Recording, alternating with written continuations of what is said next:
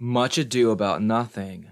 Critical Comments on Love of Labor Lost by Theorie Communiste. This text from Endnotes number 1, October 2008. The subject which Dave and Nessig seek to reflect upon in this text is nothing less than the historical failure of the communist movement over the 154 years following the publication of Marx and Engels' manifesto. They approached this subject by way of a critique of the concept of programmatism, developed primarily by the journal Theorie Communiste. However, programmatism could only serve as an explanation of the failure of the communist movement if we imagine, as Dave and Nessig do, that communism is a norm, a substance, something invariable in its deep content. For without this assumption, programmatism is only the explanation of its own failure. We will thus begin by explicating the theory of programmatism which Dave and Nessig have so misunderstood. But it should be noted that what is actually at stake here is a definition of the present period, and even more, the fact that a present period may even exist. That is ultimately to say something called history. Part 1. The Theory of Programmatism. 1. The Emancipation of Labor and its Failure. Generally speaking, we could say that programmatism defines a theory and practice of class struggle in which the proletariat finds, in its drive toward liberation, the fundamental elements of a future social organization which become the program to be realized.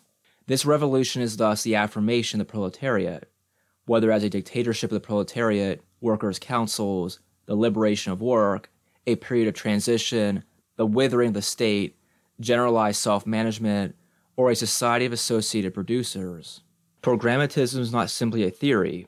It is above all the practice of the proletariat, in which the rising strength of the class, in unions and parliaments, organizationally, in terms of the relations of social forces, or of a certain level of consciousness regarding the lessons of history, is positively conceived of as a stepping stone toward revolution and communism. Programmatism is intrinsically linked to the contradiction between the proletariat and capital as it is constituted by the formal subsumption of labor under capital.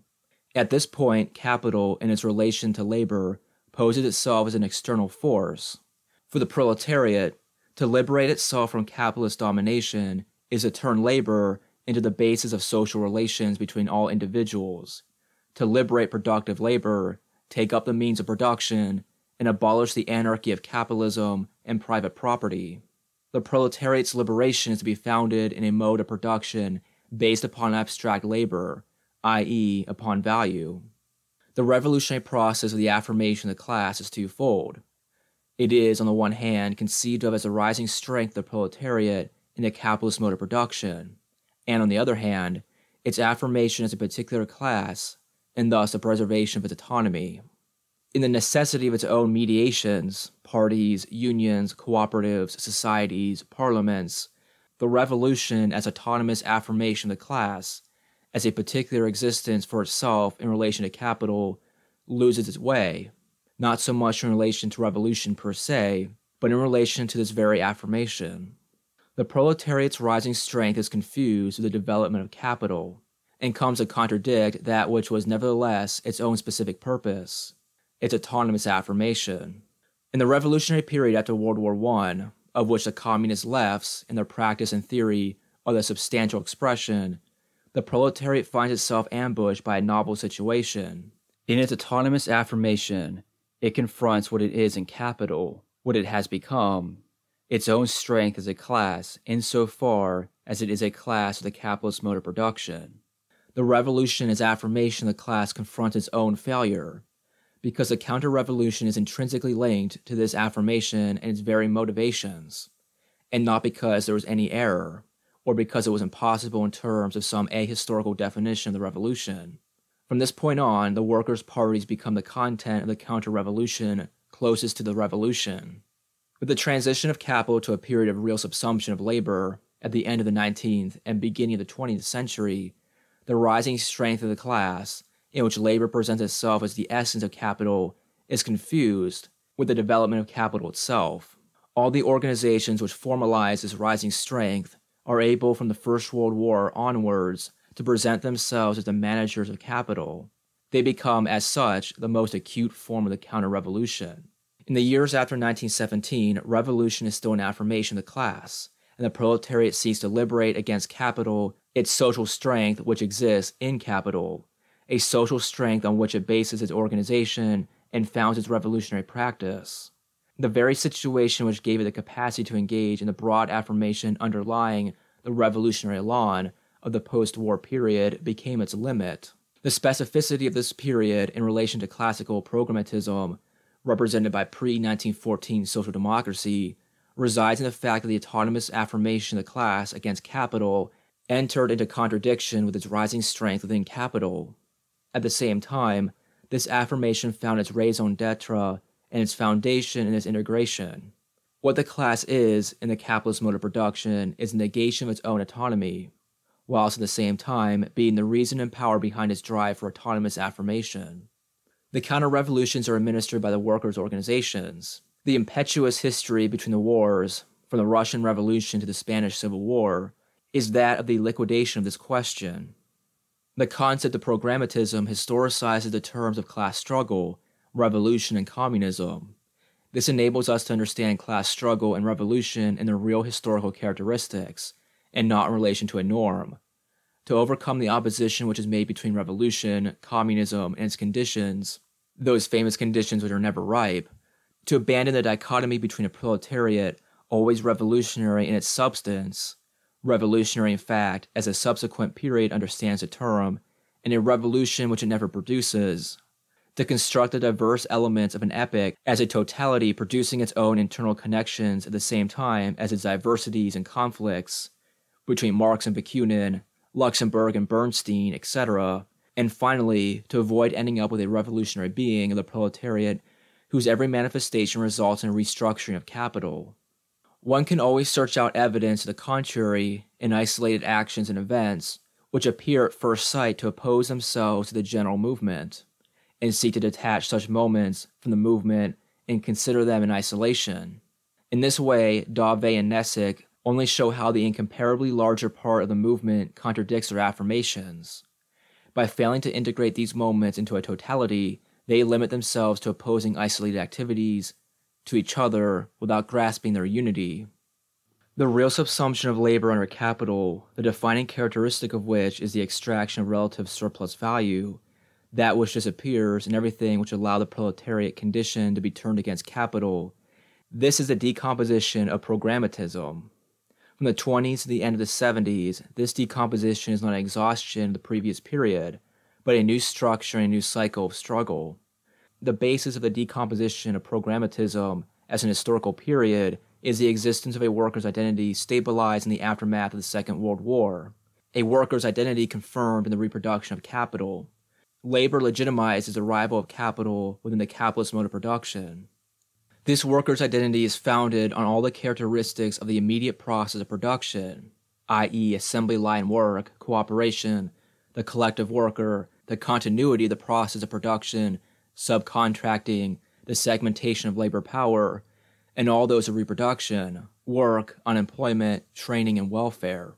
As such, it is an identity founded on all the elements which make of the class a determination of the reproduction of capital itself, i.e. public services, the national delimitation of accumulation, creeping inflation, and the sharing of productivity gains. All these elements which position the proletariat, socially and politically, as a national interlocutor, formed a worker's identity which challenged the hegemonic control and management of the whole of society. This worker's identity, which constituted the workers' movement and constructed class struggle, even integrating real existing socialism within the global division of accumulation, rested on the contradiction between, on the one hand, the creation and development of labor power put to work by capital in an increasingly collective and social manner, and on the other hand, the increasingly limited forms of appropriation by capital of this labor power in the immediate process of production and reproduction. This is the conflictual situation which developed as workers' identity, an identity which found its distinction in its immediate modalities of recognition, its confirmation in the large factory, in the dichotomy between employment and unemployment, work and training, in the submission of the labor process to the collectivity of workers, in the link between wages, growth, and productivity on a national level, and the institutional representations that all this implied, as much in the factory as at the level of the state, and at last, but not least, in the social and cultural legitimacy and pride in being a worker. There was a self-presupposition of capital, in accordance with the concept of capital, but the contradiction between the proletariat and capital couldn't situate itself at this level, insofar as within this self-presupposition there was a production and confirmation of a worker's identity through which the class struggle structured itself as a workers' movement. The decomposition of programmatism contains the increasingly obvious impossibility of conceiving the revolution as a growing over of that which the proletariat is in capitalist society, of its rising power as a workers' movement. The process of revolution is practically and theoretically posed in terms of class autonomy, as so many ruptures with its integration, and in the defense of its reproduction. Self-organization and autonomy become the revolution, to such an extent that the form suffices for the content. Self-organization, strong unions, and the workers' movement all appear in the same world of the revolution as affirmation of the class. The affirmation of the truly revolutionary being of the class, which manifests itself in autonomy, could not have the slightest basis in reality if it weren't for the good, de-alienated side of this world, which is experienced as a strong workers' movement framing the class. Self-organization entails the self-organization of struggle, thus the self-organization of producers, in a word, liberated labor, in another word, value. This cycle of struggle culminated between the end of the 60s and the first half of the 70s. Practically and theoretically, autonomy was unleashed in every possible manner, from self-organized unions to insurrectionary autonomy. This world is now obsolete. There is no restructuring the capitalist mode of production without a workers' defeat. This defeat was that of workers' identity, of communist parties, of unionism, of self-management, self-organization, and autonomy. The restructuring is essentially counter-revolution. Through the defeat of a particular cycle of struggle, the one which opened in the aftermath of World War I, it is the whole programmatic cycle which reached its conclusion. 2. The overcoming of programmatism is not a critique of work. We have just briefly outlined the thesis of programmatism. For Dave and Nessick, this thesis is, quote, false in regard to the facts, and even more so in regard to the method, the attitude in relation to the world to be transformed, end quote. Nevertheless, Dave and Nessick have understood it neither in regard to the facts nor the method, and as for the attitude, the starting point for their refutation of the thesis of programmatism is a misunderstanding. Quote, from the 1960s onwards, a more and more visible resistance to work, sometimes to the point of open rebellion, has led quite a few revolutionaries to revisit the past from the point of view of the acceptance or rejection of work. A real critique of work was impossible in the 60s. Now things are completely different. End quote. This observation is historically correct, but the misunderstanding resides in the fact that to understand the breakdown of programmatism as a crisis of work and its overcoming formulated as a critique of work is to remain within programmatism. Given that the proletariat presented itself as a revolutionary class, and the critique of all that which articulates it as a class of the capitalist mode of production, in the councilist and self-organizationalist vision, the worm was already in the fruit. It popped its head out at the beginning of the 70s, with the ideology of self-negation of the proletariat and the critique of work. It was only by opposing itself to that which could define it as a class of the capitalist mode of production that the proletariat could be revolutionary. The refusal of work, the riots, lootings, and strikes without demands, naturally became the supreme activity on the basis of which self-negation could take place. All that was needed was to self-organize, set up the councils whilst no longer remaining laborers and workers, i.e. to square the circle. Theoretical humanism allowed that which appeared as negation and refusal to be seen as overcoming. Dave and Nessick are examples of theoreticians blocked at this stage of the theoretical production, not only because they understand neither the restructuring nor the new cycle of struggle, but most importantly, because they are waiting for such things to resurface. The resurrection of a schema which is already in its own day an ideology of the failure of a cycle of struggle coming to an end. Just as the relation between the rising strength of the class and its autonomous affirmation expresses, in its own terms, the failure of programmatism, This same relation, in the form of the relation between self-organization and self-negation, expresses the impossibility of the revolution, in its own terms, in the cycle of the decomposition of programmatism. Communism is not principally the abolition of work. It is only such within a theoretical system founded on the analysis of labor, that is to say, on the relation between man and nature as a starting point of communist theory. What matters in reality are the social relations which determine human activity as labor. The point is thus the abolition of these relations and not the abolition of work. The critique of work is not able to positively address the restructuring as a transformation of the contradictory relation between classes. It can only address it negatively in terms of the liquidation or deessentialization of work. 3. Beyond programmatism.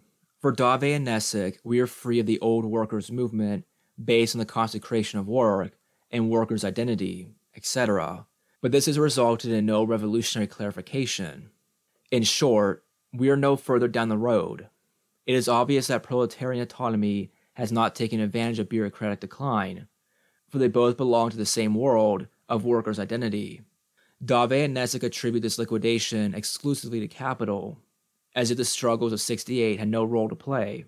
Trapped in their normative problematic of the revolution, in fact an ideological result of the failure of the previous cycle, they see only the disappearance of the old and not the appearance of the new. Today, the overcoming of reivindicative struggles as a revolutionary struggle, i.e. as communisation, is presaged whenever, in these struggles, it is its own existence as a class that the proletariat confronts.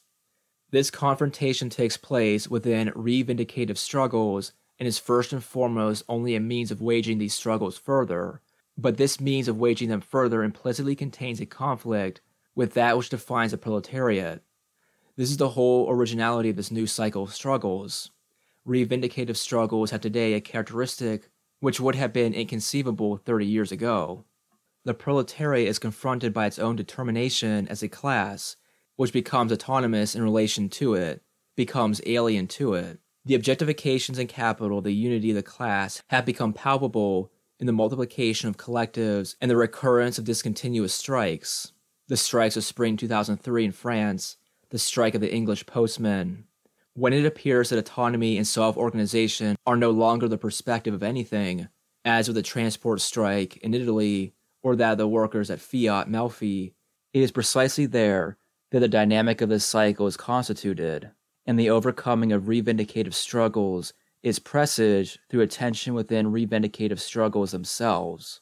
To put unemployment and precarity at the heart of the wage relation today, to define clandestiny, i.e. undocumented black market work, as a general situation of labor power, to pose, as in the direct action movement, the social immediacy of individuals as the already existing foundation of the opposition to capital, even if this opposition describes the whole limit of this movement, to lead suicidal struggles like those of Celotex and others of spring and summer of 2000, to refer class unity back to an objectivity constituted by capital, as in all the collectives and discontinuous strikes, to target all that defines us, all that we are, as in the riots in the French suburbs of 2005, to find in the extension of the reivindicative struggles the questioning the reivindication itself, as in the struggles against the CPE, are contents for all of these particular struggles, which determine the dynamic of this cycle within and through these struggles. The revolutionary dynamic of this cycle of struggle, which consists in the class producing and confronting in capital its own existence, that is to say, putting itself in question as a class, appears in the majority of struggles today. This dynamic has its intrinsic limit in that which defines it as a dynamic, action as a class.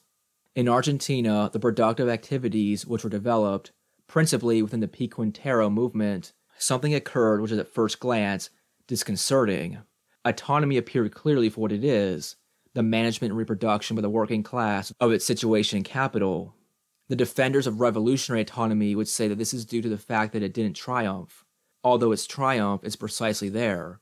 But at the moment within productive activity, when autonomy appeared as it is, everything in which autonomy and self-organization are founded was upset. The proletariat cannot find in itself the capacity to recreate other inter-individual relations. We deliberately do not speak of social relations. without overturning and negating what it is in the society. That is to say, without entering into contradiction with autonomy and its dynamic. In the way that these productive activities are put into place, in the effective modalities of the realization, in the conflicts between self-organized sectors, the determinations of the proletariat as a class of the society, property, exchange, division of labor, were effectively upset. Self-organization was not superseded in Argentina, but the social struggle was pointed beyond themselves to such a supersession. It is in this way that the revolution becomes credible as communization. The generalization of the movement was suspended, its continuation conditioned upon the ability of every fraction of the proletariat to overcome its own situation, that is to say, the self-organization of its situation. To act as a class today means, on the one hand, to no longer have as a horizon anything other than capital in the categories of its reproduction, and on the other, for the same reason, to be in contradiction with one's own reproduction as a class, to put it into question. These are the two faces of the same action as a class. This conflict, this divergence in the action of the class, to reproduce itself as a class in this mode of production, to put itself into question, exists in the course of the majority of conflicts. To act as a class is the limit of the action of the proletariat as a class. This contradiction will be a practical question in need of resolution, a question much more difficult, risky, and conflict-laden than the limits of programmatism. Revolutionary activity is a rupture and overcoming that Dauvé and Nessick are looking for, but a produced rupture and overcoming. It has nothing to do with the immediate and, above all, presuppositionless transformation of the paterfamilias into a revolutionary romanticism. The alliance between the autonomy of the proletariat and the negation of classes, the worker or man, which is an emergent ideology from a particular historical situation, that of May 68 and its failure, has been presented by Dauvé and Nessick as the invariant substance of a tension within the proletariat between their submission to work and the critique of work. Their essentialist and invariant problematic of the proletariat and communism prevents them from having a historical conception of revolution and communism. The concept of programmatism is the basis of such a conception that they declare false in regard to the facts, and even more so in regard to the method. Part 2. False in regard to the facts. Dauvé and Nessick make 7 objections to the concept of programmatism. 1. The workers did not support a utopia where labor would be king. For otherwise, how do we account for the frequent demand to work less? The workers couldn't have had the liberation of labor as a perspective because they didn't want to work more for the boss. The argument is simply dumbfounding. Dauvé and Nessick don't understand the affirmation of labor as a liberation of labor, that is to say, the abolition of its situation of subordination. The liberation of labor is precisely the reverse of wanting to work more for less money for the boss.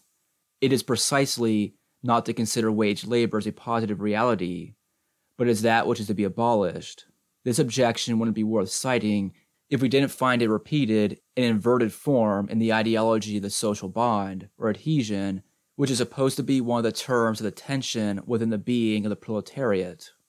2. The liberation of labor is a product of the organizations of the workers' movement and not of the workers themselves.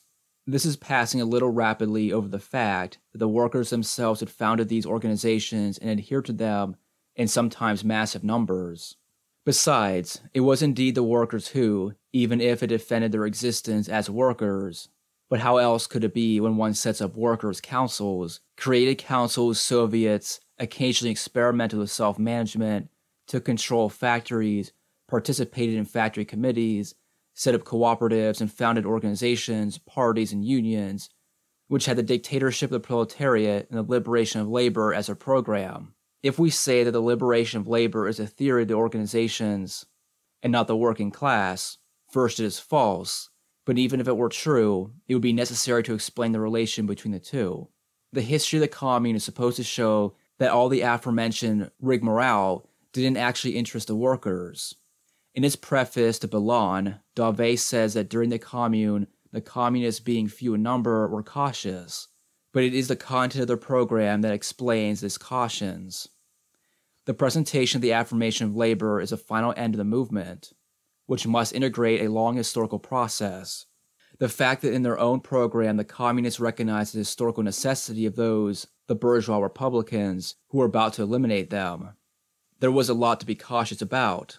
The reappropriation of production by the workers was in reality such a small priority for the Commune that its Central Committee announced as early as March 21, 1871, between the 18th and the 26th, thus before the reappropriation by the Republicans, in its official journal, quote, "The workmen who produce everything and enjoy nothing, who suffer from misery in the midst of their accumulated products, the fruit of their work and their sweat, shall they never be allowed to work for their emancipation?" End quote. Commenting on this citation, Marx writes, quote, "It is proclaimed as a war of labor upon the monopolists of the means of labor, upon capital." End quote. And a little bit further, quote, "What the Commune wants is a social property which makes property the attribute of labor." End quote. Leaving aside these overt calls of reappropriation, the number of enterprises and workshops taken over by the workers is far from being insignificant. Nor was the system the Commune employed of handing out contracts to the most socially progressive bid. In the end, it was the nature of the struggle for the liberation of work that explains the small number of measures of the kind Dauvé and Nessick are looking for. This struggle of the working class is molded by all the historical mediations of capitalist development. Marx attacks the patronizing friends of the working class, who congratulate themselves that, quote, "After all, workmen are rational men, and whenever in power always resolutely turn their back upon socialist enterprises. They do in fact neither try to establish in Paris a phalanstère nor an écurie." End quote. In a word, those who seek the immediate realization of the liberation of labor, which is, for Marx, merely a tendency in the measure taken by the Commune, remain at the stage of utopian socialism, and have not understood that these objectives have now become real through their submission to the historical conditions of the movement. Although the working class did not expect miracles from the Commune, this working class knew that to work out their own emancipation, they would have to pass through long struggles, a series of historic processes, in order for them to be recognized as the only class capable of social initiative, and recognized as such by the middle class, which was supposed to line up with the Commune on the side of the workers. The hesitant and timid character of these measures has also another root. Toward the end of March, within the Commune, the workers were beaten in their own camp. If Marx doesn't speak of the social significance of the transformation of the Commune's organs of management, and if he pretends that the Commune is exclusively a workers' government, the finally achieved form of the dictatorship of the proletariat, it is because, for him, the revolution is not where we today look for it. That is to say, in the independence of proletarian action, and in its capacity to abolish itself in abolishing the capitalist mode of production, but in the capacity of the proletariat to represent the whole of society and its future. Looked at closely, this other reason for hesitancy is not that different from the first. The historical development of working class practice implies its defeat as an autonomous class. As with the Commune, the Russian Revolution of 1917 is supposed to confirm that the proletarians hardly manifested any productive enthusiasm. And nevertheless, in an earlier text by Dauvé, we find, quote, "The movement of factory and workshop committees saw a remarkable surge between February and October. These committees are most often created with the aim of obtaining the 8-hour day and wage increases. In April, the provisional government recognized the right to represent the workers in their negotiations with bosses and the government. But little by little, the committees tried to influence the direction of the factories, which they took over in several cases. During this time, after October 1917, the Bolshevik leadership having inaugurated and structured workers' control in Russia in the interest of a planned direction for the national economy, the Russian workers continued to animate the committees, which often tried to seize factories. As the January 1918 number of the Voice of the Metal Workers states, the working class, from its nature, must occupy the central place in production, and especially its organization, but these efforts often lead to failure." End quote. Of course, one can change one's opinion, but that's not on the issue here, rather than the opinion about them.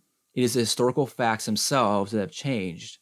That which existed exists no more. One can equally refer to more classical historians. Quote, The natural consequence of the February 1917 revolution was to exacerbate the economic struggles. In this context, the factory committees became the veritable protagonists of the confrontation between capital and labor. They regulated the unions from behind. Moreover, their leaders, the unions, mostly Mensheviks, took care to avoid intervening directly in the domain of production.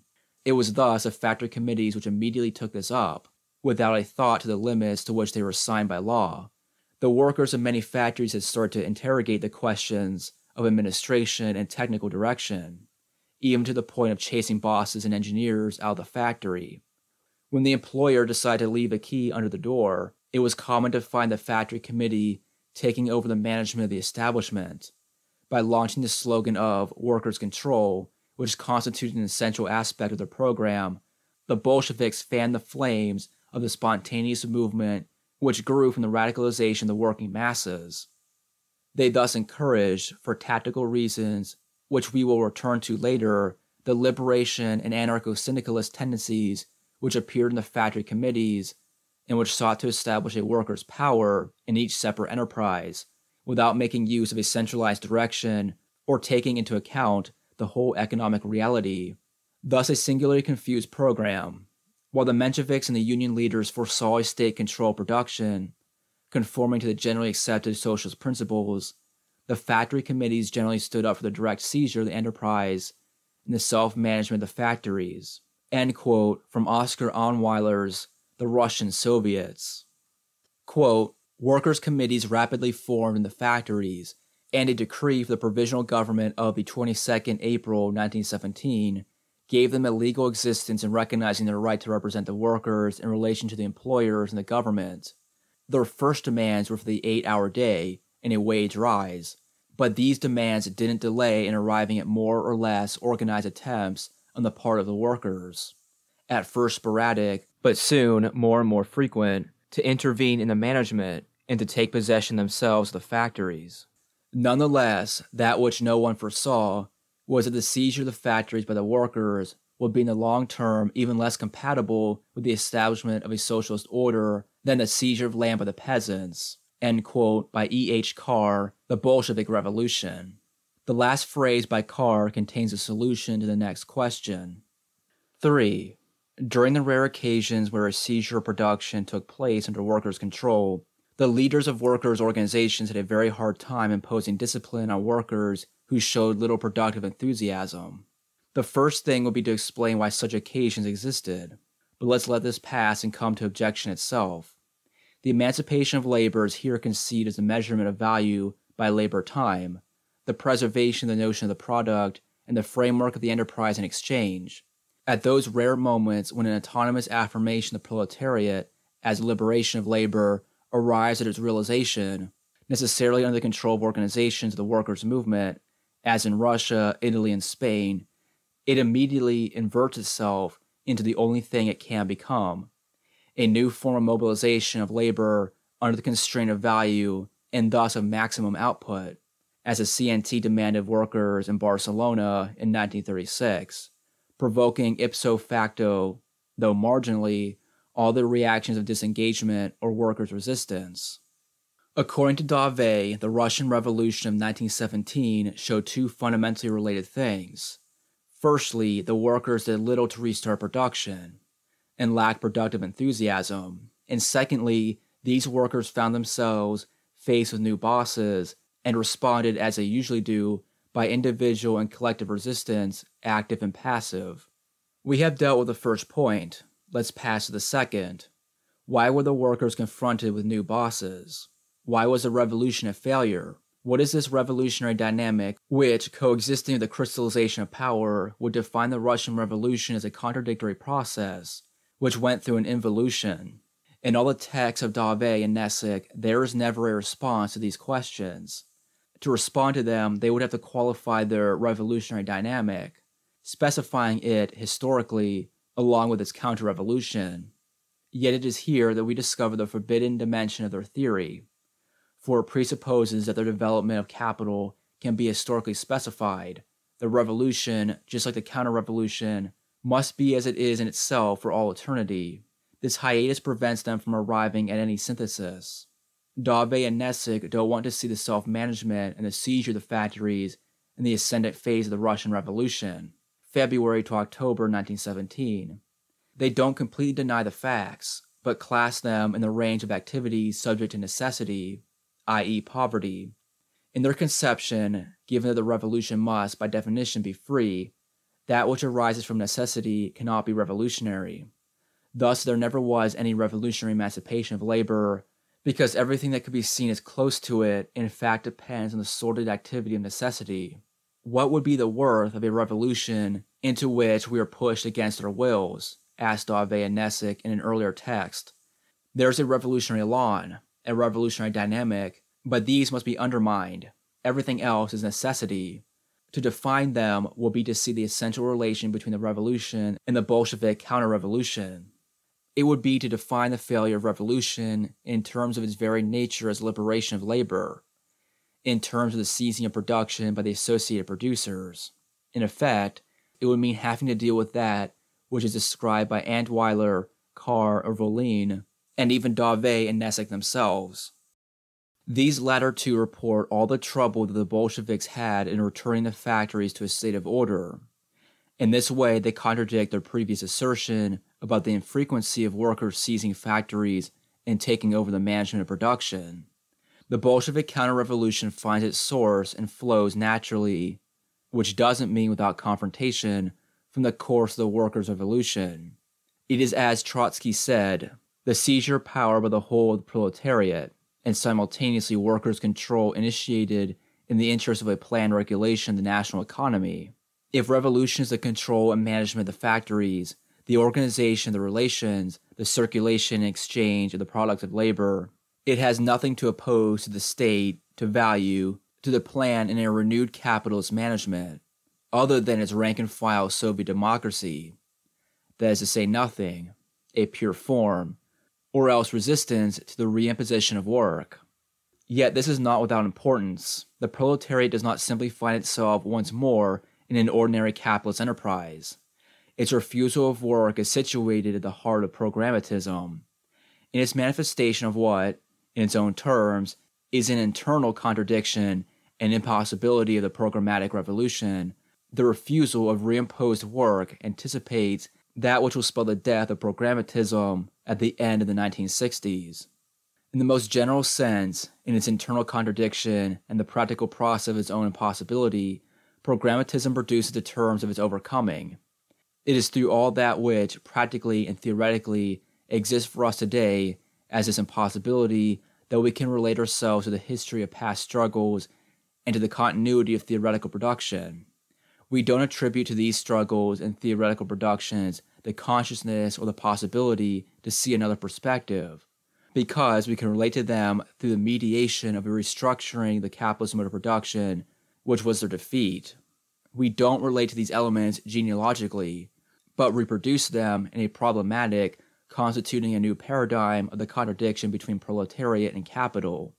It is true there was never any scope for a workers' capitalism, but that simply means that there was scope for a capitalist counter-revolution articulated within a workers' revolution based upon the seizing of factories, liberating labor, and erecting the proletariat as a ruling class. A counter-revolution that was able to turn the latter's content back against itself. If the proletarians didn't come up with an alternative to Bolshevik policy, it is because Bolshevik policy was the accomplishment against them of their revolution. Just as in Spain, against the CNT, the UGT, or the POUM, the workers have nothing to oppose the management of enterprises by their organizations, because the program that they apply is their own. The revolution as affirmation of the class implacably transforms into the management of capital, smoothly reverts into the counter-revolution to which it provides its own content. Faced with this ineluctable reversal of their own movement, overseen by their organizations, the workers are thrown back to resisting work. The revolution as affirmation of the class finds itself confronted by a counter-revolution which has for its content that which justified the revolution itself, the rising power of the class and the capitalist mode of production, its recognition and integration in the reproduction of the capitalist mode of production. We could even call it the dictatorship of the proletariat. We can only agree with Dave and Nessick when they write that, Quote, "The Russian revolutionary crisis shows that as long as capital reigns, labor can't be liberated and must be imposed upon the wage earners." End quote. And yet the social and historical mechanism of this dynamic must be made clear.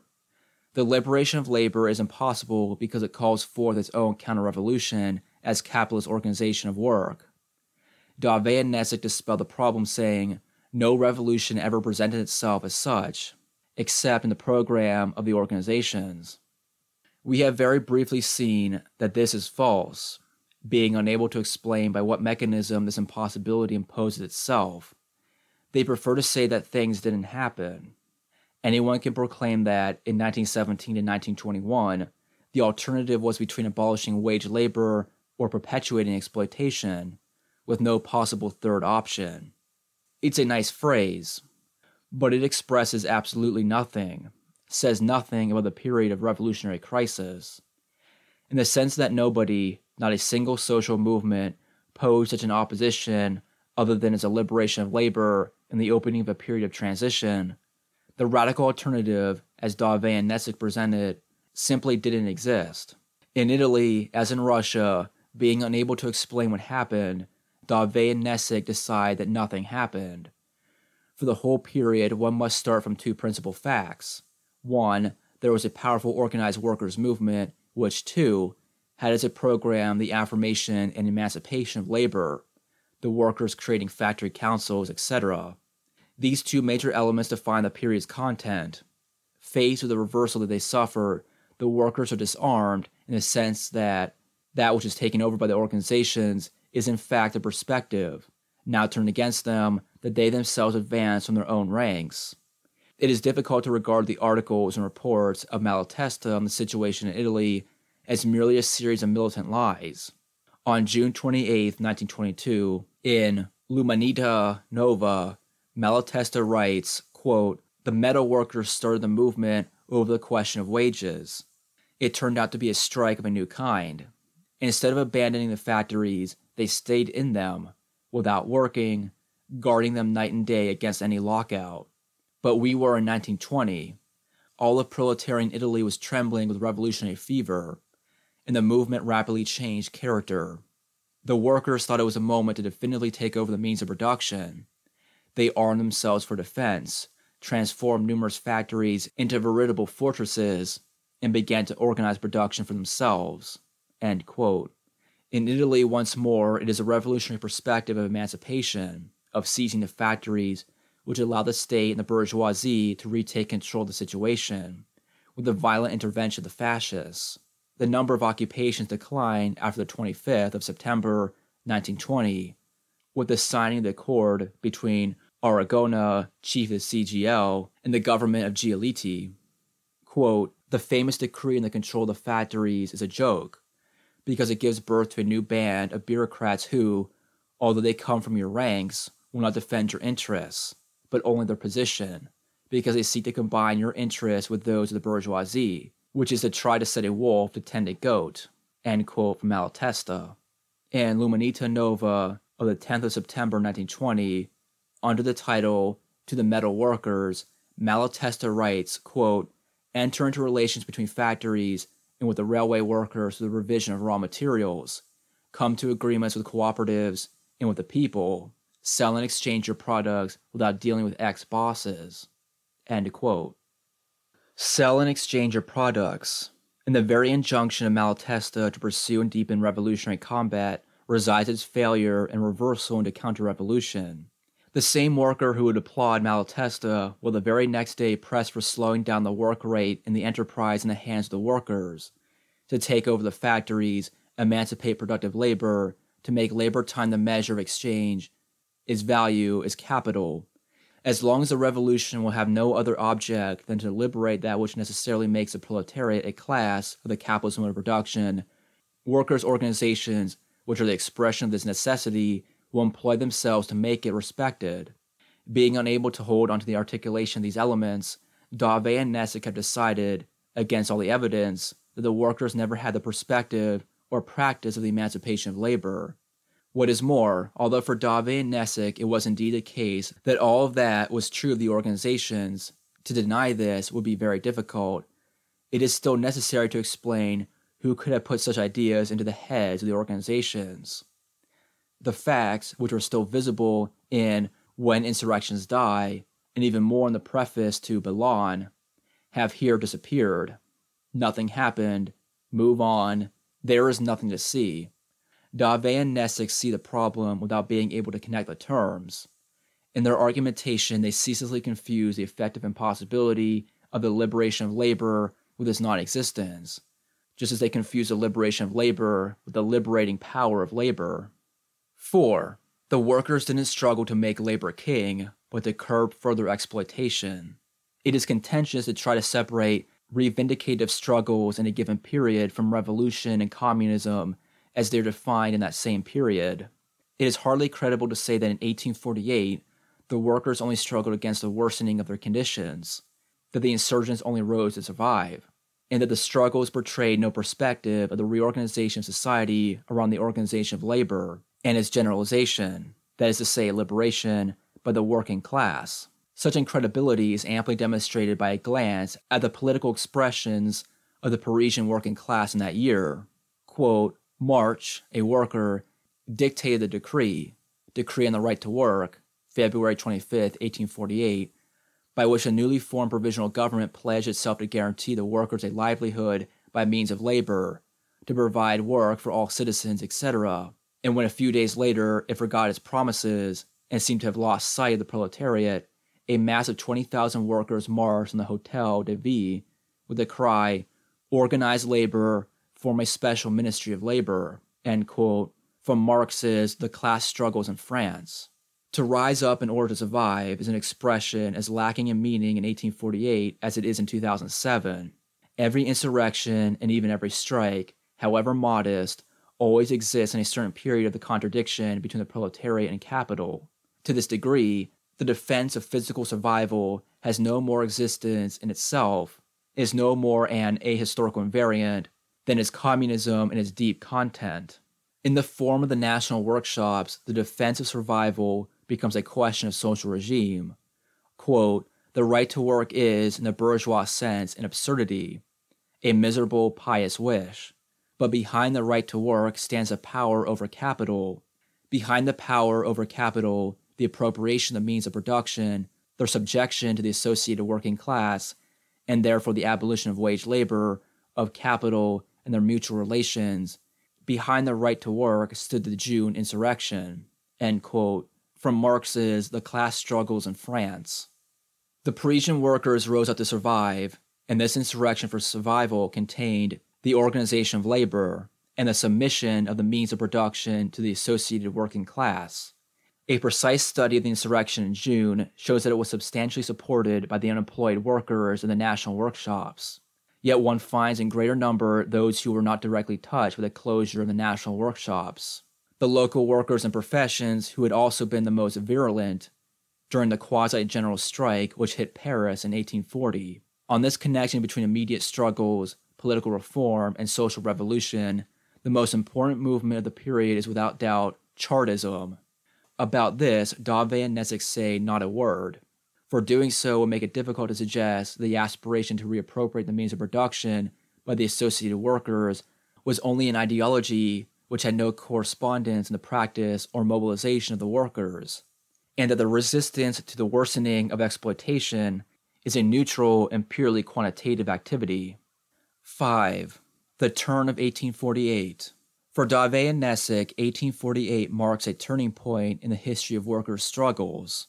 Quote, 1848 told the knell of the utopia of a wage labor capital, of a working class that would become the ruling class, and then the unique or universal class through the absorption of capital and associated labor.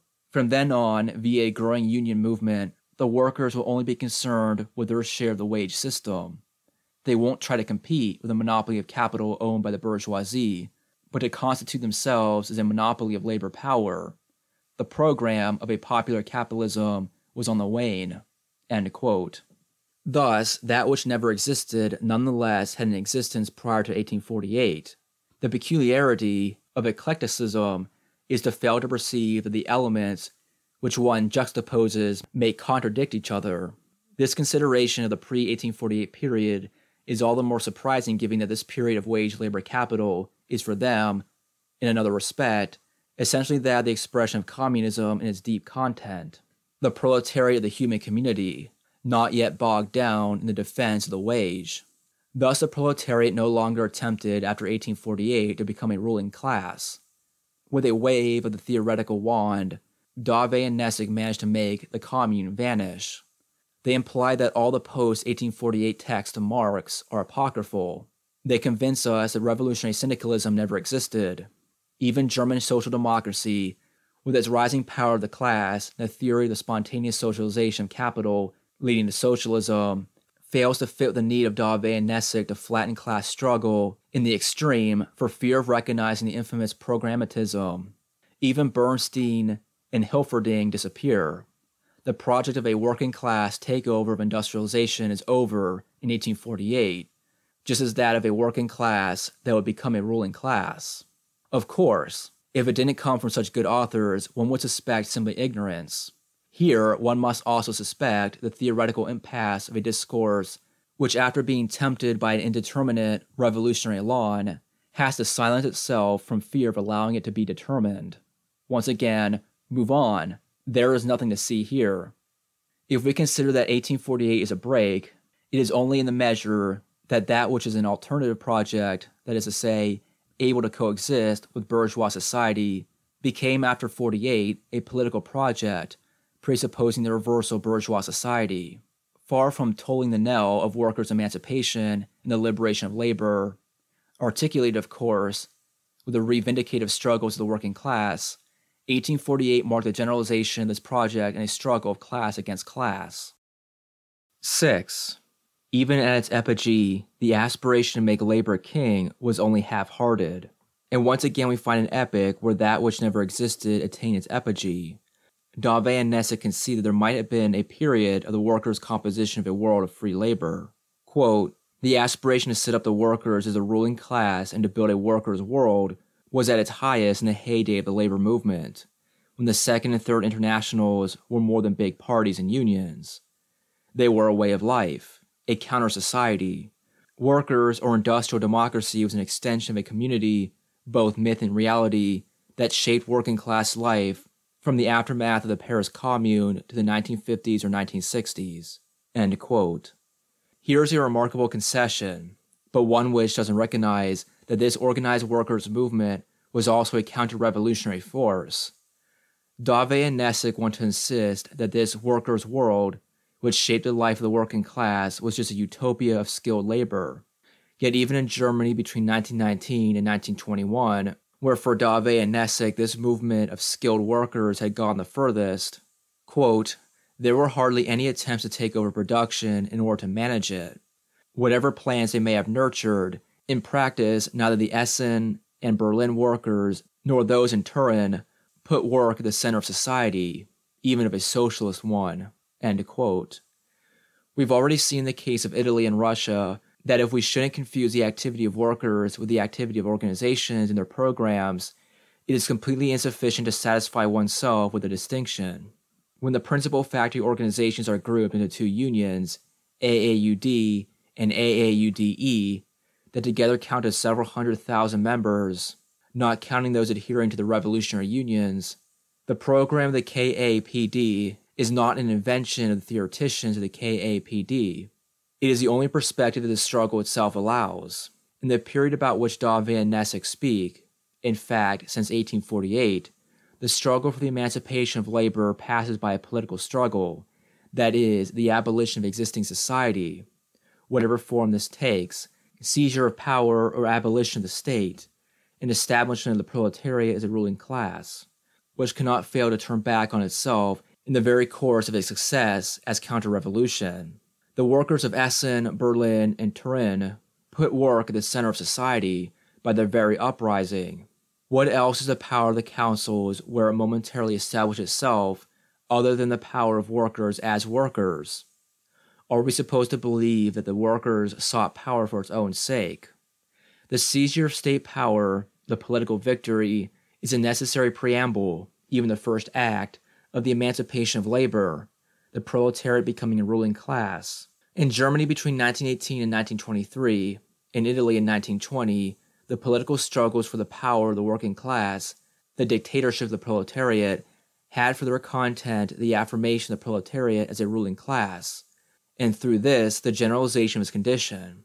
Under the pretext that they see no, or very few, self-managed factories, Dave and Nessick deny that the political struggle had the affirmation of the proletariat as a ruling class for its object, that is to say, the emancipation of labor. We can't help but note that in these pages on the utopia of skilled labor, Dave and Nessick, for the second time, on the contrary to their official religion, link a certain practice of the proletariat to a certain level of development of capital, that which they condemn in the theoretical conclusion of their text. This link is made several times in their text, with the artisan, the manufacturing worker, the skilled worker, the mass worker, that which Dave and Nessick refuse to attribute to the contradiction between the proletariat and capital and its overcoming, to be a history. They accord to the action of historically existing workers. In a kind of impoverished aphorismo, they confer to class composition that which they can't allow for revolution and communism. 7. Desertion of the enterprise, refusal of work. The seventh objection is not exactly of the same nature as the others. It applies to the struggles at the end of the 1960s and the beginnings of the 1970s.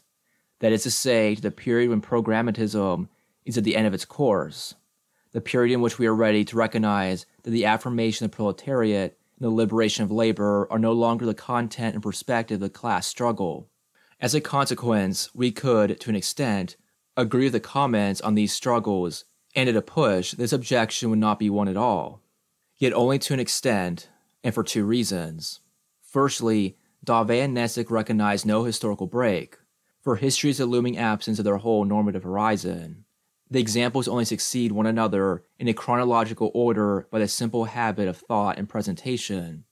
They could be presented in any other order without having the slightest influence in the demonstration. Secondly, in accordance with their permanent denial of the reality of anything which could be seen as an affirmation of labor, they fail to see that the overcoming of programmatism, very real in the struggles of this period, still takes place within programmatism. The turn at the end of the 60s and the beginning of the 70s was simply the breakdown of programmatism. May 68 was the liquidation of all the old forms of the workers' movement. The revolution was no longer a question of the establishment of the proletariat as a ruling class, which generalizes its situation, universalizes labor as a social relation, and the economy as the objectivity of a society founded on value. But the May 68 period doesn't simply remain in this impossibility of being a programmatic revolution. On the one hand, we had a strong workers' movement with solid roots, the confirmation by capital of a worker's identity, a recognized strength of the class, but a radical impossibility to transform this strength into an autonomous force and into a revolutionary affirmation of the class of labor. On the other, this impossibility was positively the extension of a revolt against all social reproduction, a revolt through which the proletariat negated itself. The revolution could only be the negation of the worker's condition, but it was necessary to seek it not in the relation between proletariat and capital, but in the universality of alienation. Universal, and to this extent human, alienation. Through real subsumption, capital has subjected all social reproduction, all aspects of life. In encompassing the whole of everyday life, the revolution was a negation of the proletarian condition. Through the universality of its negation, the revolt became autonomized from its real conditions. It appeared to no longer flow directly from the situation of the working class, but from the universal alienation of which this situation was the consummation, the condensation. The revolt against the condition of the working class, revolt against every aspect of life, was caught in divergence.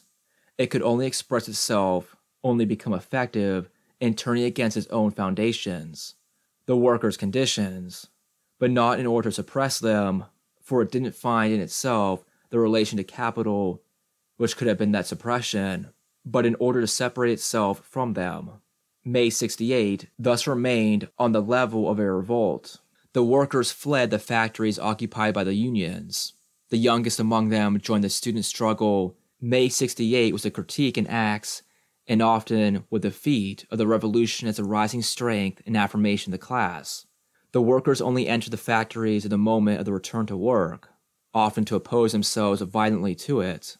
Here we are in agreement with a few remarks of Dauvé and Nessick on May 68.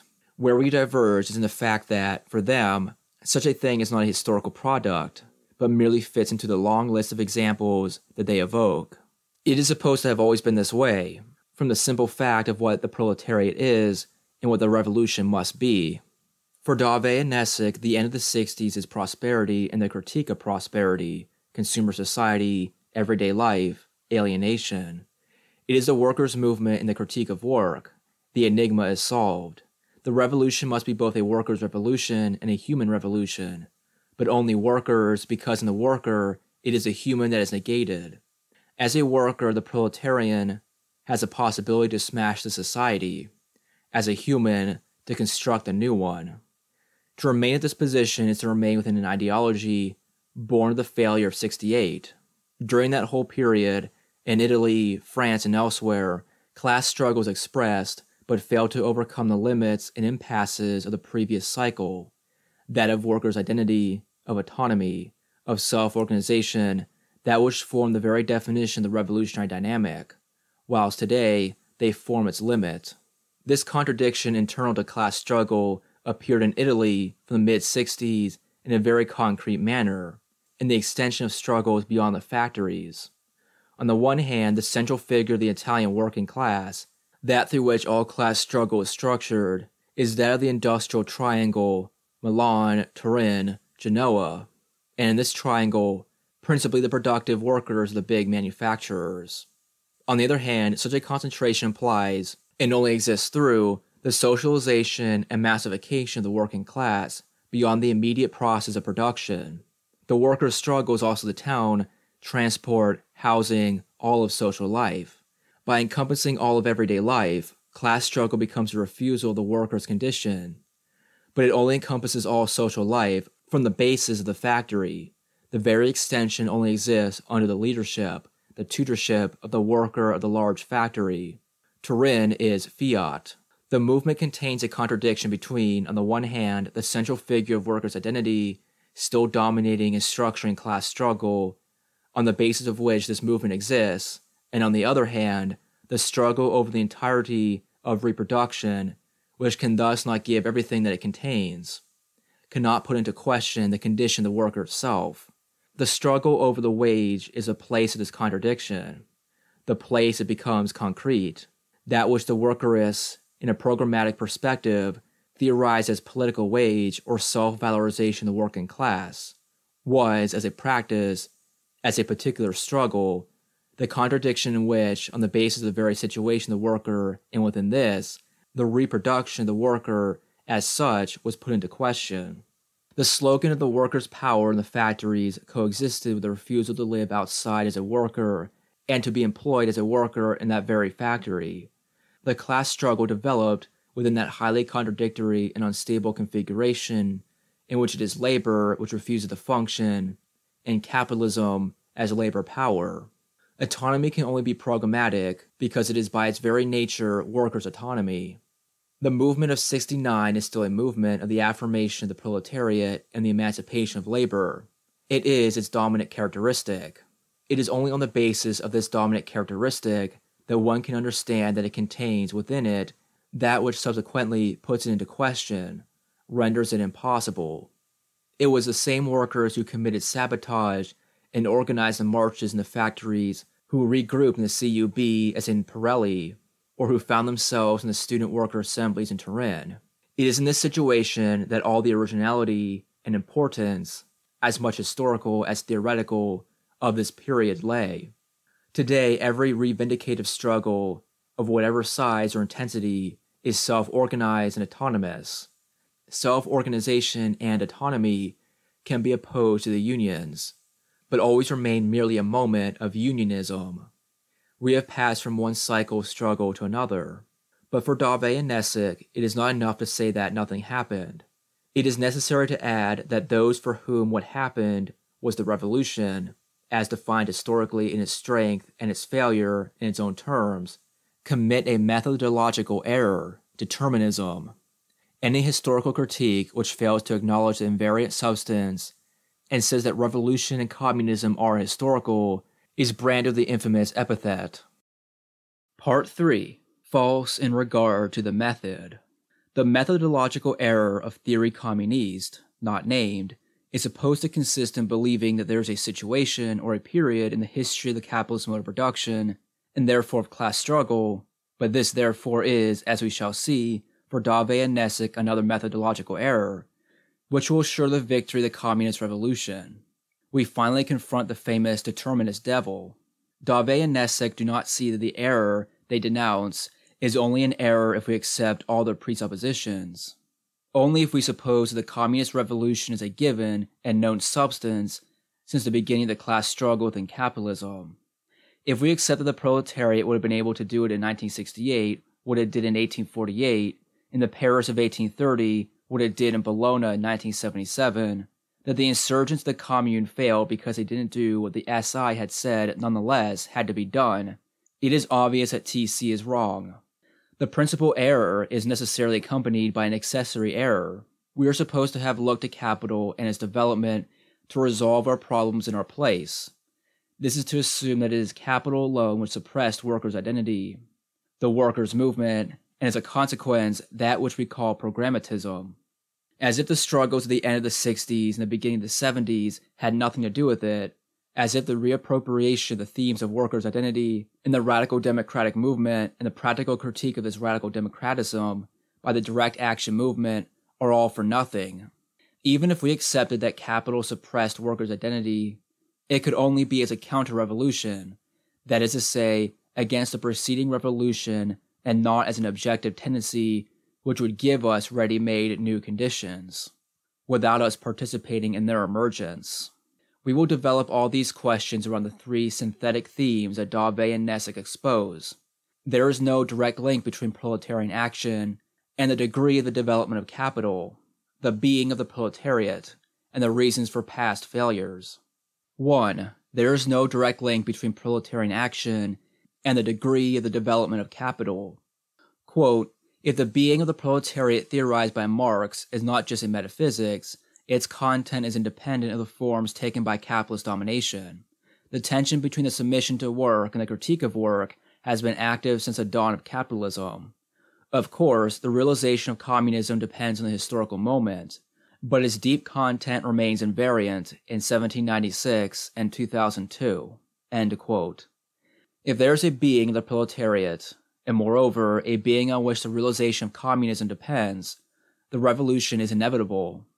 No amount of theoretical tinkering around the historical moment as a conjectural condition of the becoming actual of this being will change anything.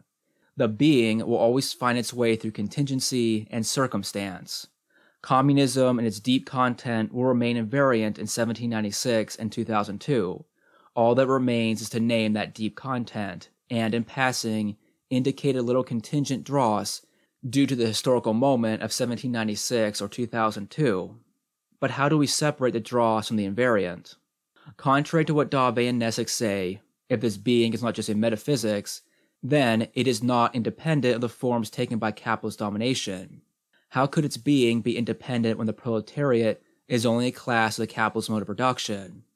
The being is held to be independent of the forms taken by capitalist evolution. But apparently the realization of communism is, of course, dependent on the historical moment. Here we are knee-deep in the metaphysical relation par excellence, that of the essence and its conditions, of the tendency and its realization. Dave and Nessick are careful to avoid explaining the relation between this being and the historical moment. It goes without saying, just like the spontaneous idealism with which we think unawares. It is a case of the ideology of the launch window.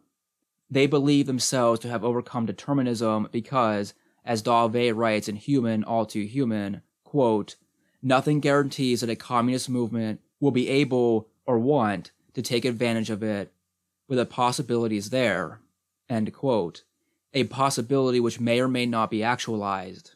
In other words, objective conditions.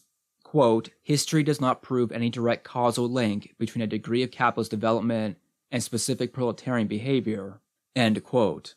The metropolitan Indians of Bologna could have taken the Winter Palace, and the unemployed of the national workshops could have set up workers' councils.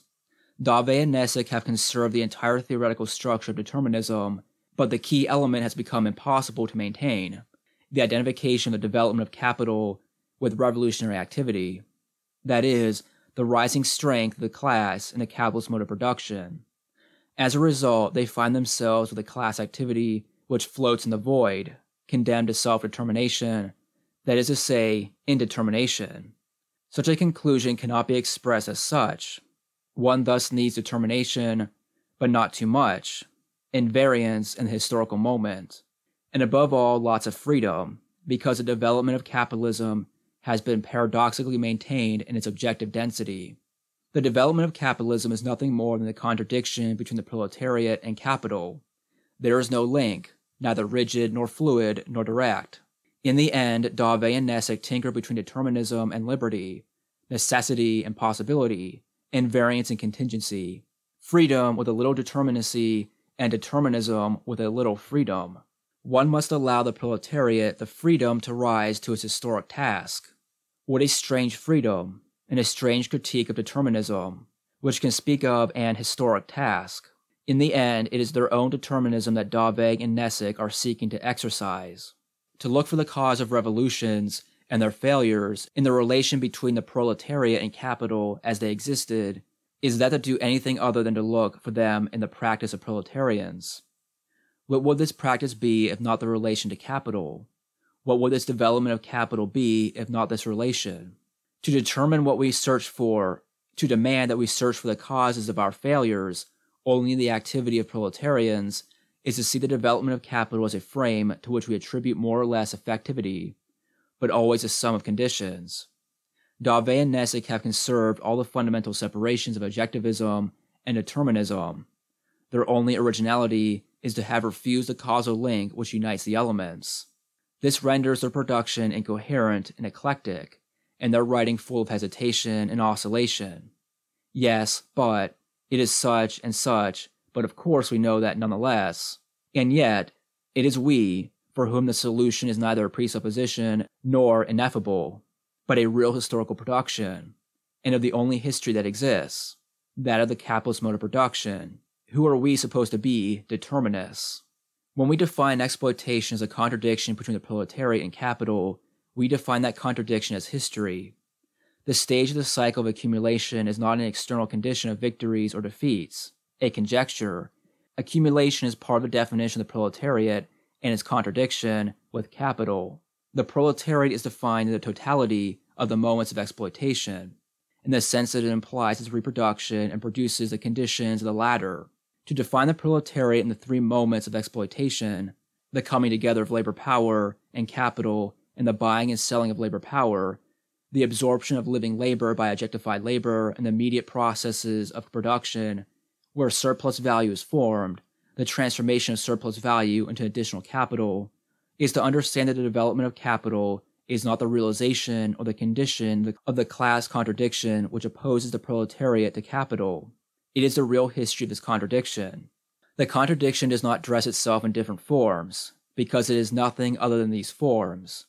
Those who would take umbrage at that, assuming it means capital will be doing the work in our, the revolutionary proletarians' place, have understood nothing of what a social relation means. All this also implies the historicity of the content of communism. Communism is historical in that it is in relation with the immediate course of each cycle of struggle. When we say that the revolution in communism can only be immediate communization, that doesn't mean that communism has finally presented itself today as it always really was, or as it always should have been. To all those who say that 1848, 1917, 1968, etc. ended up in a way that could have been averted, we have a right to demand that just for once they tell us what made them end up where they did, other than by saying that they ended up where they did because they didn't end up where they could have. Could anything else have happened? We don't know and we don't care. The question is meaningless. That which didn't happen leaves the domain of thought to enter the domain of faith and madness.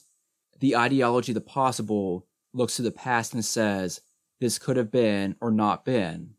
It consists in considering as contingent, on the basis of the subsequent period, that which was essential to the previous period. From this substitution is born the belief in the invariant as the substantial core which results from the movement. If the restructuring the contradiction between the proletariat and capital resolves to a large extent the contradictions and limits of programmatism, not without the participation of workers' struggles, it neither gets us closer to a purity of this contradiction nor a purity of capital. What creates this illusion is the fact that the capitalist mode of production always restructures itself according to what it is, and overcomes the limits which had been its own conditions of valorization and reproduction in a given moment. The restructuring is a supersession which, though unforeseeable, constituted along the tempestuous flow of struggles, cannot infringe upon the nature of capital. Once the restructuring is accomplished, the previous characteristics of capital appear for the next period as contingent, non-indispensable in relation to the nature of capital. But they were certainly not contingent for the previous period. It is, in this way, that the becoming appears predetermined as a march towards purity. This is a trap into which fall all the ideologues who, not being able to conceive of history beyond teleology, choose to suppress it. What is more, the question as to the ultimate character of the cycle of struggle has no solution, for strictly speaking, it cannot be posed theoretically, and it never has been for any cycle of struggle. Does that mean that the revolution and communization are now the only future? Again, this is a question without meaning, without reality. The only inevitability is the class struggle through which we can only conceive of the revolution of this cycle of struggle, and not as a collapse of capital leaving a space open, but as an historically specific practice of the proletariat in the crisis of this period of capital. It is thus this practice which renders the capitalist mode of production irreducible. The outcome of the struggle is never given beforehand. It is self-evident that revolution cannot be reduced to a sum of its conditions, because it is an overcoming and not a fulfillment. It is communization which renders the contradiction between the proletariat and capital irreproducible. In the last resort, the independence of communism in its deep content in relation to the development of the contradiction between the proletariat and capital has its ontological argument, that of the philosophical communism of 1843 to 1846. Philosophical communism, which invokes man and species, characterizes the quasi-totality of theoretical production in the first half of the 1840s. For the Germans, its point of departure is a critique of religion. This critique, as Marx himself applied it, is the matrix of critique of all alienations, as Marx affirms in the first sentence of the introduction of 1843. It follows that man's rediscovery of his essence in the critique and abolition and overcoming of religion is, according to him, the matrix of all abolitions, money, work, etc. The return of the subject to itself as community, species, being, man. Stirner was right to say that man had replaced God, and that it is the worst of all religions. Man externalizes his own powers. He objectifies them. It was thus necessary to rediscover the anthropological nature of religion in order to abolish it. Of course, what was found there was the mechanism of every alienation, abolition, and overcoming for philosophical communism, including the abolition of labor, which, in becoming self-manifestation, was intended to reconcile the essence of the proletariat as a person with his immediate being. The abolition of money, of the state, followed the same logical mechanism. The Feyerbachian critical apparatus was generalized. The result of the abolition and overcoming is merely the true form of the essence of man. There is only an historical development and a contradiction as an inverted form of the true community, which is already the truth of this inverted form. Alienation is merely its own becoming for itself. Quote, labor is man's coming to be for himself within alienation or as an alienated man, end quote, from Marx's 1844 manuscripts. Alienated labor or alienation of the essence of man are thus only moments of the identity in itself of labor and its objects, of man and his externalized forces, in the process of becoming an identity for itself. The loss is only a form of the identity, its necessary becoming in order to rediscover itself. Here lies all the limits of the concept of alienation. Against all the analysis of capital or the Grundrisse, in which we rediscover these expressions of the alienation of labor or its product, here the point of departure is not a social relation, but a subject, man, which divides itself in its identity with itself. It is in this sense that labor is destined to be abolished, because labor exists here only to produce its abolition. In the German ideology, the abolition of labor is deduced from two themes: the virtual universality of the proletariat in relation to the history of the division of labor as universalization of productive life, the contradiction in the life of the individual between its existence as a person and its existence as a member of a class. The second theme can be seen as derived from the first. Potentially universal, labor can no longer be a means. Those who think that Marx and Engels between 1843 and 1846, with the abolition of labor and other abolitions, grasp what we are now able to conceive of communist revolution, don't realize that it is the very fact of conceiving the revolution as abolition of labor which distinguished their vision from ours. The abolition of labor, for Marx and many others, was the emancipation of the proletariat, not, of course, as an affirmation of labor, but as a movement of the affirmation of a class which, because in the old world it is rid of the old world, represents the movement which abolishes existing conditions, communism. But since simultaneously as action, communism exists as a definition of a class of the society, it follows that it is its independent organization, its reinforcement, and its pursuit of its own ends, the defense of its interests in the society which becomes identified with communism itself.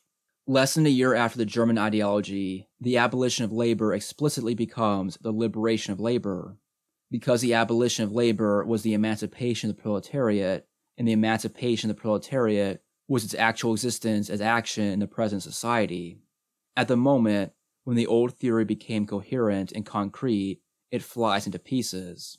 The years 1846 and 1847 do not mark the passage between two theories of communism or revolution.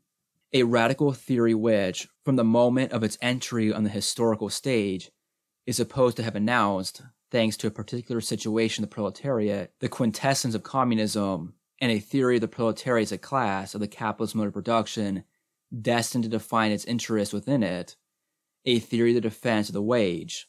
It marks a passage from the philosophy of the proletariat, the revolution and communism, to a theory of the proletariat, the revolution and communism. This latter is not our own, but the former still less so. In this philosophical communism, under the same words, the concepts are absolutely different from our own, are inscribed in a completely different problematic. It is illusory to try to use some formulas as if they could be applied to class struggle as it exists today. The revolutionary humanism of the young Marx, which he shares with all the theoreticians of the epoch, amounts, in the period which comes to a close in 1848, to the belief that capitalism and the domination of the bourgeoisie is only an ephemeral state. Marx broke from this position before 1848. The proletariat is only a class of transition, an unstable social form resulting from the decomposition of society. From the moment the contradiction was posed, its overcoming was supposed to be imminent. What escaped Marx and Engels at that early point was that capital could be the development of the contradictions which give rise to it, that they could be its raison d'etre, that which nourishes it, that they could be the principle of its accumulation. They didn't see development as part of the contradiction. It was only anecdotal in relation to it, and could well not be from the moment that the contradiction is. But it is thus the contradiction itself which is purely formal, because its development is unnecessary. We could treat the history of capital as unimportant because in 1845 or 1867 and in 2007 it is identical in itself, and conclude that what was said of communism at its beginning is fixed in stone. But those who believe that the history of capital is without importance, in the sense that, from the beginning, it is as it is in itself, have not yet managed to become Hegelian. Parmenides suffices. They leave the development alongside being as something which doesn't form part of it, something accidental. Contrary to Marx of 1843 to 1846, if we can and must speak of revolution today as the abolition of work and all the rest, we do it on the basis of the internal contradictions of capitalist mode of production, of exploitation, of the situation of the proletariat, without any reference to the person of the proletariat, to a human essence, to man as community.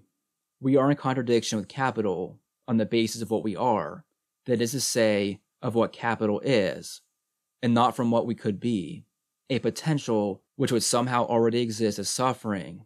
It is the breakdown of programmatism which, at the end of the 60s and the beginning of the 70s, momentarily resurrected the very conditions of its emergence, as if they could also be those of its overcoming. We momentarily all became Farabachians again. Some of us remain so. They have thus made an ideology born of the failure of 68, the eternal formula of the communist revolution. 2. The being of the proletariat. The question of the being of the proletariat was raised and criticized at the beginning of the previous section. Here we consider more closely the central role given to labor in the tension within this being. The tension between the submission to work and the critique of work has been active since the dawn of capitalism. There we have it, the being of the proletariat. On the one side, the adherence and investment which comes with a wage relation, yet also the famous anthropological dimension of work. But the first wouldn't be able to function without the second. The other side, the desire for evasion and critique of work. But can one oppose an anthropological dimension? No. The tension defined by Davey and Nessick as the anthropological dimension effectively possesses the status of a mediation. It is that which permits the adherence of the worker to his work, but simultaneously combine this time with the rejection of this work, that which opens other social horizons. As always, if we have a revolutionary being, this means that something in this being is a seed of its overcoming. In the revolution, the evasion and critique of work must be combined with adherence insofar as the former is also anthropological.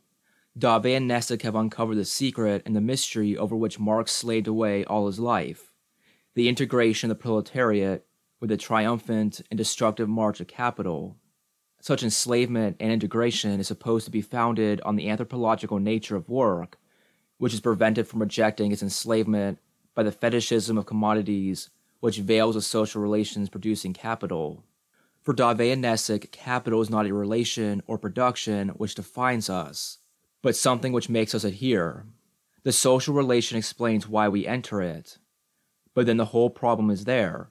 We no more enter a social relation than we adhere to it. Fetishism and its veil are necessary to a problematic for which a social definition of classes, or more trivially, individuals, is a matter of adherence. However, it isn't as exchangers that proletarians and capitalists confront each other, but as poles of a social relation, as classes. It is a relation of exploitation and its reproduction. The capital relation, which includes exchange and not the other way around. It is because it is a relation of exploitation that, if we want to put it like that, capitalism imposes daily in real life and impresses on our minds. The economy as something obvious and inevitable, the necessity of exchanging commodities, of buying and selling labor. But then it's not a kind of blackmail, an imposition we must obey. If we wish to avoid want, misery, and dictatorship, that integrates us into the destructive march of capital. We are not integrated by fetishism of commodities, which is different to that of capital, i.e., the autonomization of the elements of production in the relation to profit, but by the very structure of the social relation which is our own, exploitation, a relation which has turned exchange into an imminent moment of the domination of living labor by objectified labor. The possibility of tearing away the mystifying appearance of the transaction is situated within the contradictions of exploitation. The abolition of exploitation is not dependent on the tearing of the veil. If we read Davey and Nessick closely, it seems that the social bond is for them what authorizes the reproduction of capital. Everything is inverted, and it appears as if the actors of capitalist society imagine their belonging to society as an environment. The social system is based on those it enslaves because the fetishism of commodity exchange veils the social relation productive of capital. The point is to overcome the economy as something obvious and inevitable. The social bond is always a reproduction of the capitalist social relation, always a self-presupposition as a result of the contradiction between the classes in the sense that capital is always the dominant pole, assuring and constraining reproduction. In reality, capitalism is only based on those it enslaves, to the extent that those it enslaves exist only in the enslavement which defines them.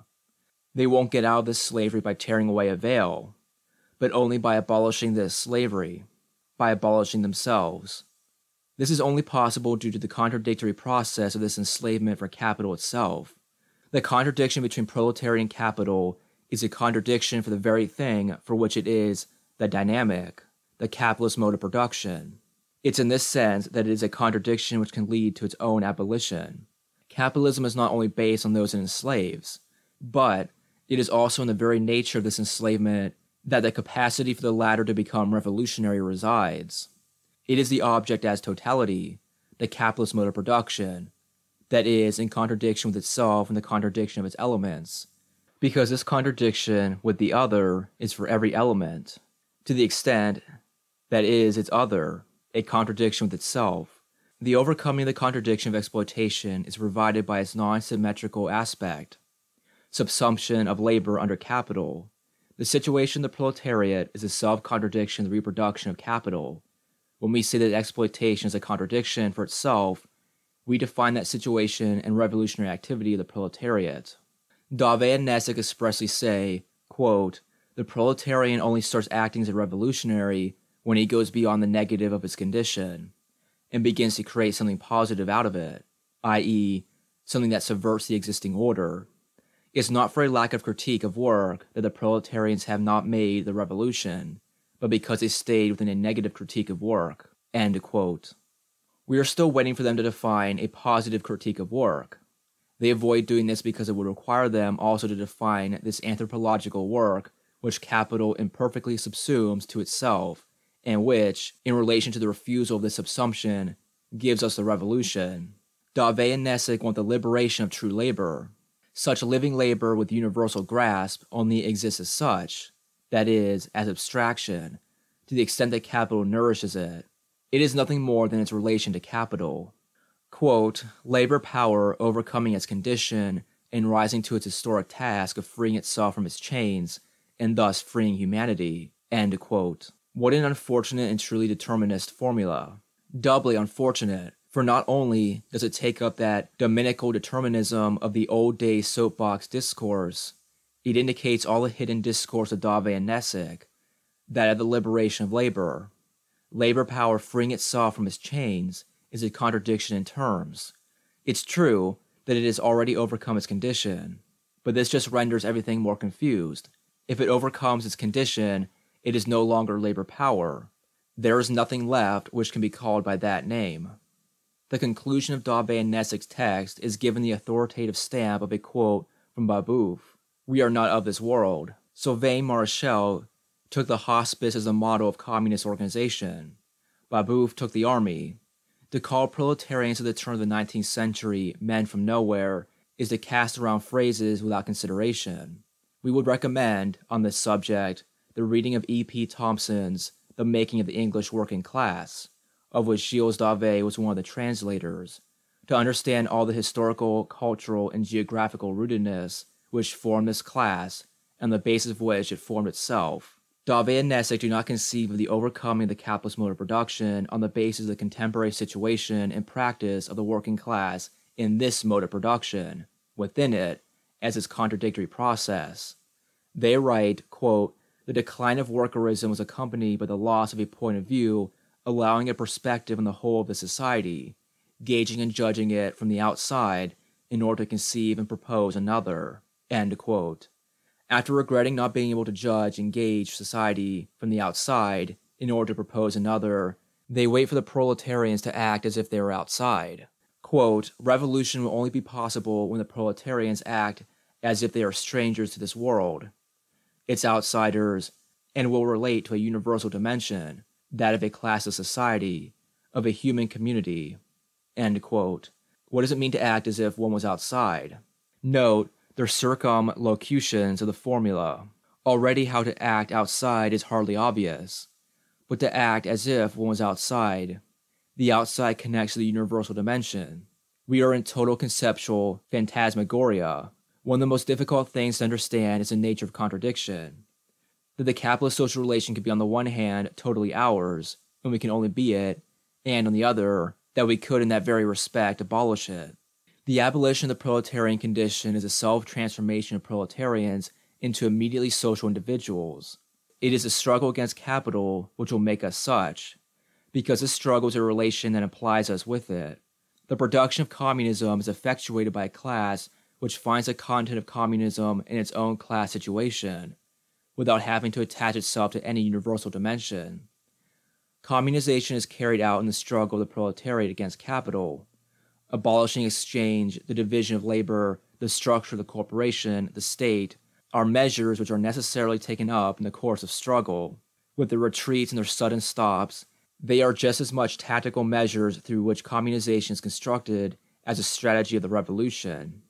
It is thus, through the struggle of a class against capital, that the immediately social individual is produced. It is produced by the proletariat in the abolition of capital, the final relation between capital and the proletariat, and not by proletarians who will no longer be completely proletarians acting as if they were outside, but then protest the delicate souls we would be forced.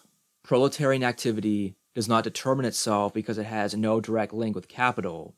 It determines itself because it is its relation to capital and nothing more, and this relation is a contradiction. That can only be seen as determinism if one wants to define a subject prior to its relations in which alone it exists, which define it, and in which it acts. If we separate the subject and its actions from its frame, we can only conceive of their relation in the alternative of determinism and freedom. 3. The cause of our failures. Why the failure? In a certain way, Dauvet and Nessig give an answer. The revolution failed because the proletariat failed to make the revolution. They never get beyond that tautology, and they cannot. It is inevitable, because to get beyond that tautology would be to determine the historical action of proletarians. It would be to establish a link between the development of capital and proletarian activity. The tautology is structural to their thought. If you mess with tautology, you mess with freedom. Dauvet and Nessig can only accuse TC of determinism by supposing that TC shares their own fixed, normative, and invariant conception of the revolution.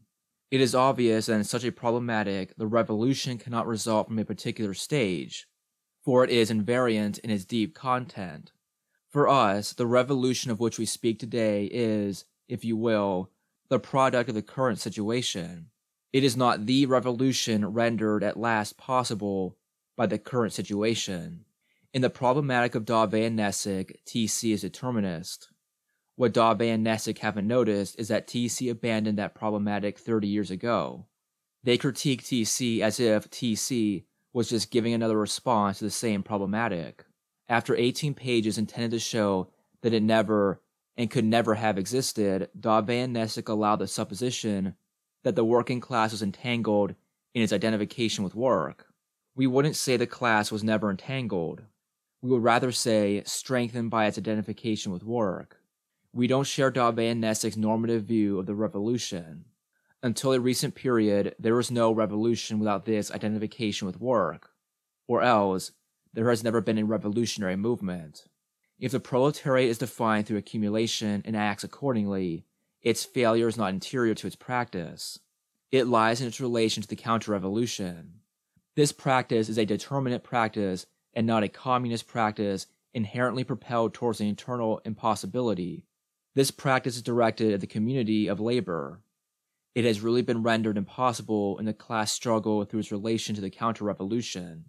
If we say today that the revolutions were beaten on the basis of what they were, that their intimate relationship to the counter-revolution was found within them, as certain left communist tendencies perceived, if we do not replay history supposing that the revolution could have been anything else, we nonetheless don't say that they lacked anything. We don't attribute to them the consciousness which results precisely from their failures and counter-revolutions. The Russian proletarians of 1917, Germans of 1919, or Spanish of 1936, acted as such. They carried out the revolutionary movement, which was theirs in all consciousness and all contradiction. The limits of their movement were imposed on them by the counter-revolution that they had to fight. What we can say now of these movements, we say now. And if we say why they failed, we owe it to the combats as they were waged. Our analysis is a result. The result doesn't pre-exist the thing. Anyone is free to explain what was on the basis of what ought to have been, and to imagine the latter. That isn't our method. Quote, what privilege permits the observer in the year 2000 to know that his standpoint is ultimately the right one? Nothing can guarantee that in 2050, after 50 more years of capitalism, an even more broad-ranging overview won't establish for X plus Y reasons the ways in which the proletarians of the year 2000 remained historically constrained by the limits of their times, and thus that communism wasn't actually in the offering in the year 2000 any more than it was in 1970 or 1919, but that now a new period is ushering itself in, allowing us to genuinely grasp the past from the new, proper viewpoint. End quote. By Dave, Human, All Too Human. The point of view is a good one because today is the only one we have, because it is ours. We don't aspire to an eternal grasp of communism because such a thing doesn't exist. Of course, we may be constrained by our limits, but for as long as the combat continues, these limits are what we are, our force, which will perhaps become our undoing. We know that if, in the current cycle, the limit of the class activity of the proletariat is to act as a class, then nothing is determined in advance, and overcoming this contradiction will be arduous. But we also know that for us, now, communism is the abolition of all classes, and that it is the overcoming of all previous limits of class struggle. We don't believe in the unchanging being of the proletariat, or in the invariant need of the human community since time immemorial. We think the situation in which we find ourselves, our cycle of struggle, carries such a content and such a structure, the confrontation between capital and the proletariat, and for us, it is a communist revolution. Because for us, it is rigorously impossible to envisage other forms and other contents.